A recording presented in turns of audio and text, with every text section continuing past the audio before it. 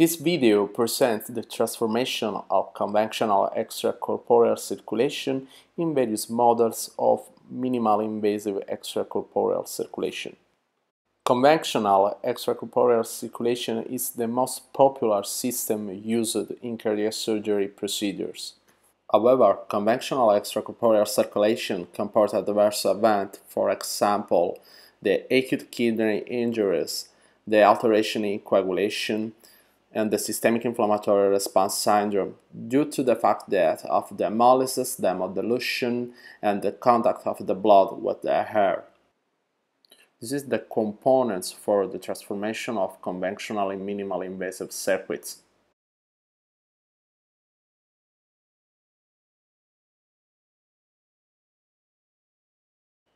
The minimally invasive extracorporeal circulation type 1 is a linear system without the use of venous reservoir.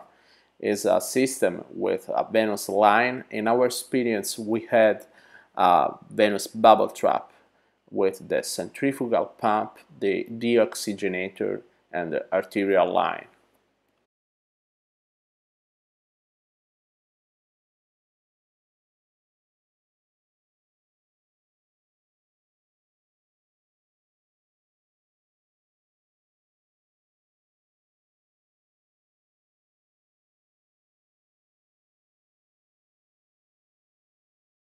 The type 2 circuit add the venting line in the venous return. It is a system that used air removing device.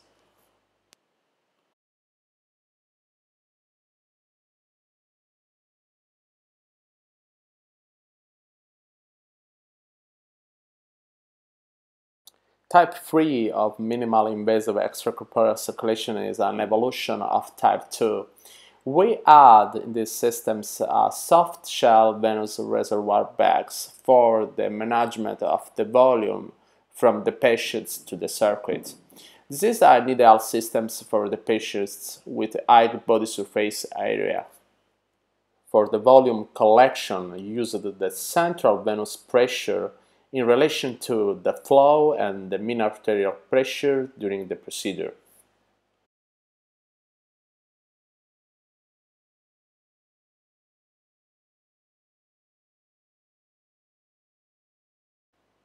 Type 4 is a modular system.